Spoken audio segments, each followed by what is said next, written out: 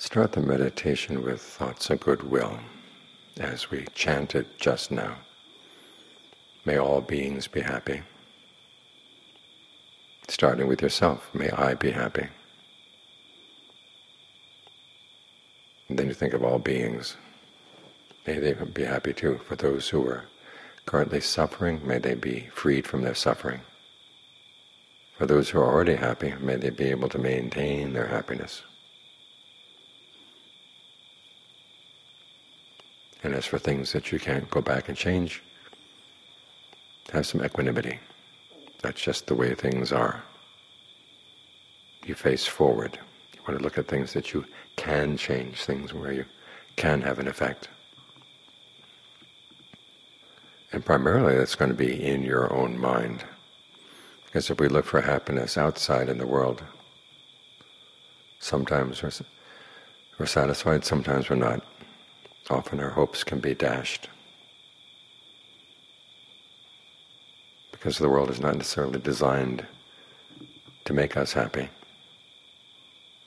fact, it seems that once you're born, there's going to be aging, illness, death, over and over and over again, separation over and over again.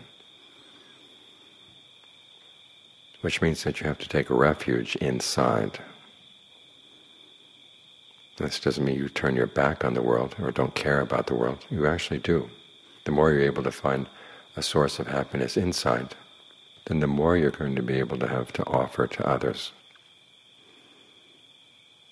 As when you dedicate the merit of the meditation.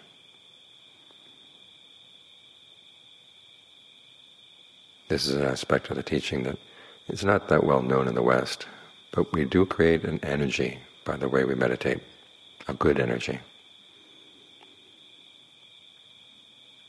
And other beings can pick that up. And that can be our gift to them.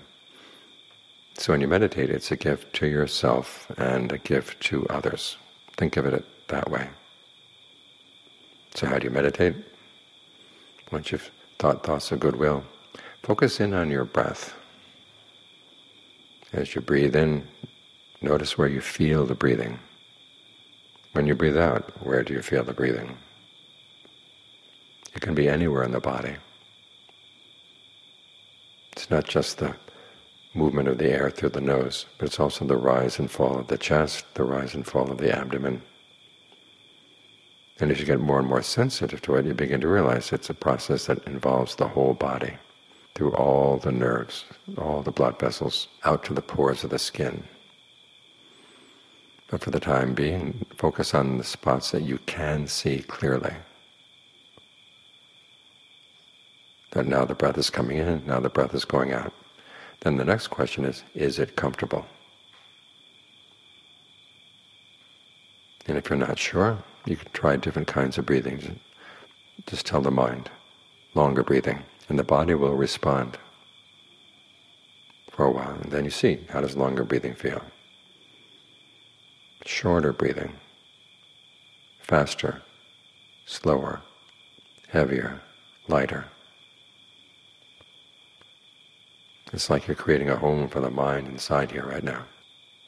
And as with any house, you want to adjust it so it does feel like home, a comfortable place to stay.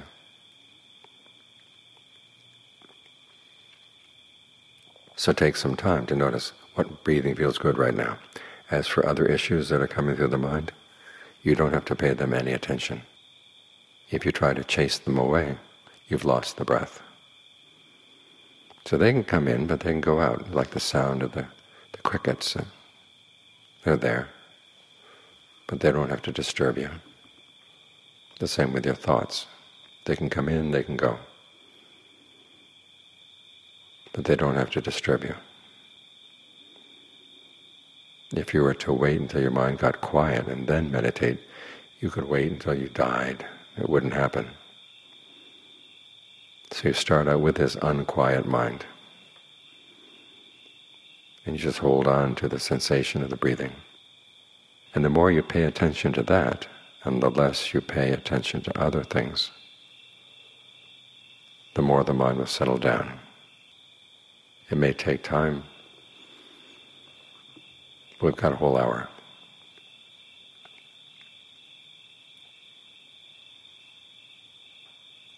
When the breathing feels comfortable, there sometimes is a tendency to blur out as you focus on the comfort instead of the breath.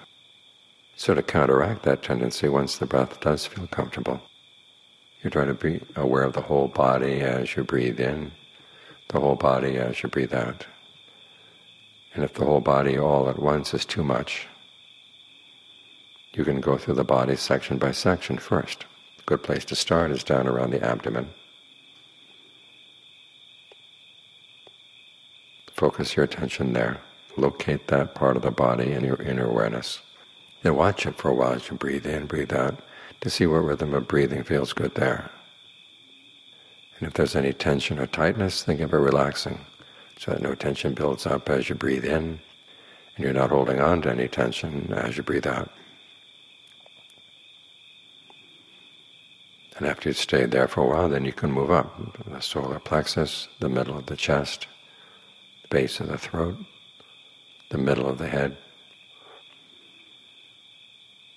Then you can focus on the back of the neck and think of the breath coming in from the back and going down the shoulders and the arms onto the tips of the fingers. Or going down the spine, down the hips, the legs, out to the tips of the toes. You can go through the body like this as many times as you like until you're ready to settle down.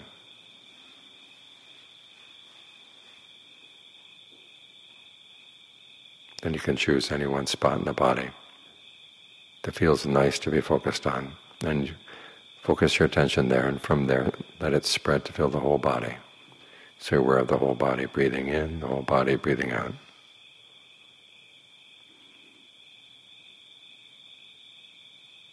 This is medicine for the mind, because the mind is worn away by the events of the world, both in our personal lives. You look in the news is crazy. It's like the mind is being wounded. So it needs time for a treatment. This is medicine, a good dose of medicine for the mind. If you're simply aware of the breath in the body, and your awareness is broad, fills the body, but it stays still, that's healing for the body and healing for the mind. And it's the kind of medical treatment that requires time. With some illnesses, all you need is a shot in the arm and that takes care of it. But this is the kind of treatment that's like a rash on your skin. You put a cream on the rash, and you don't take it off right away. You put the cream there and let it stay.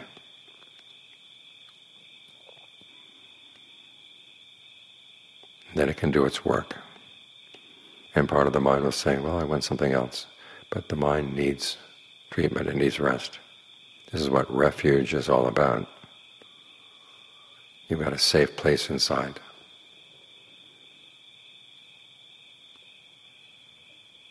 It's where the mind can recuperate.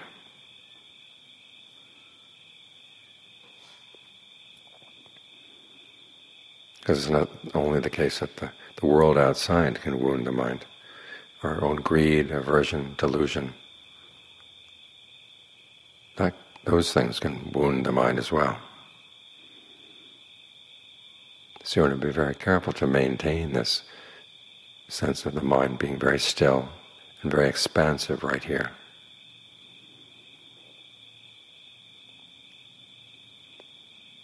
And don't let it follow any other thoughts. If you find that you have dropped the concentration, then as soon as you realize you've wandered away, come right back. Re-establish yourself. And don't be surprised if it happens a lot of times. We're trying to develop new habits here. But just have a strong sense that what you're doing is good work. It's counted as one of the forms of merit, punya, which may not be a good translation. A better translation might be goodness. It's the goodness we create by doing things that we know will cause no harm to anyone.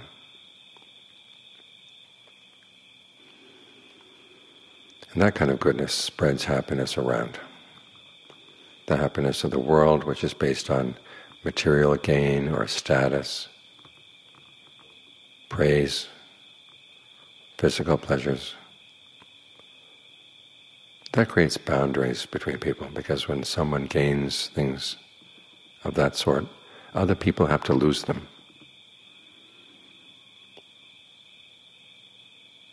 But when you do good things like being generous, observing the precepts, and especially training your mind, as we're doing right now,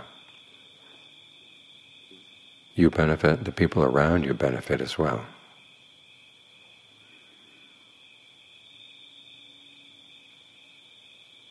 So that kind of goodness, that kind of happiness erases boundaries. It's a wise way of finding happiness. The Buddha said that wisdom begins when you ask the question, what when I do it will lead to my long-term welfare and happiness?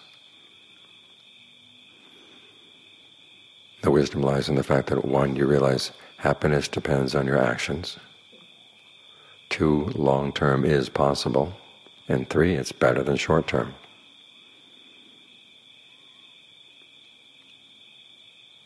And you also realize that if you want your happiness to be long-term, it cannot depend on other people's suffering.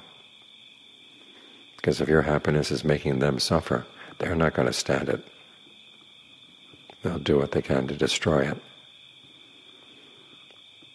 So here again, we look for happiness in being generous, being virtuous, and training the mind.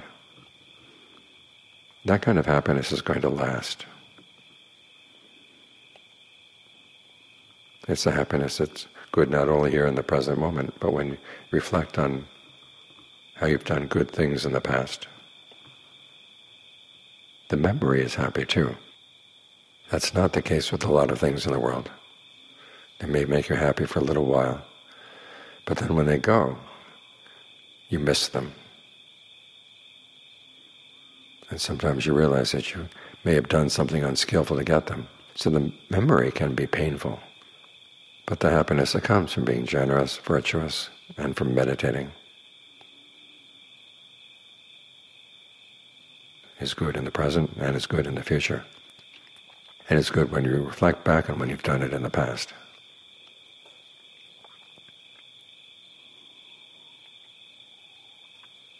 So stay right here, settled in right here.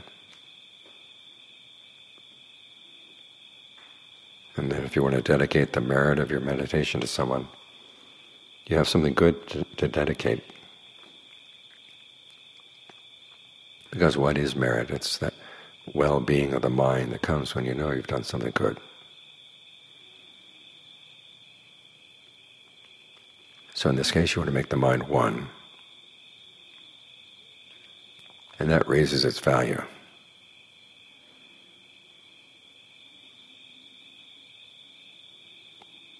It's like fruit in the market. If there's only one mango in the market, it's going to fetch a high price. If there are lots of mangoes, sometimes they throw them away. So in the same way, when the mind is one, it has high value. And then it becomes a kind of gift you'd be happy to give.